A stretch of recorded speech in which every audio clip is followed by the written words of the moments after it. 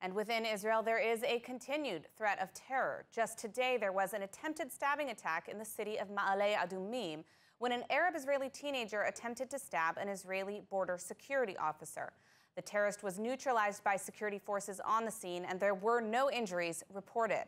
Now, since October 7th, the Israeli security forces have been carrying out continued counter-terror operations in the West Bank, in addition to Gaza, in order to prevent terror attacks from organizations like Hamas and Islamic Jihad. But these terror attempts are not happening only in Israel. Since October 7th, Hamas has attempted to carry out terror attacks on European soil, an attack which was thwarted.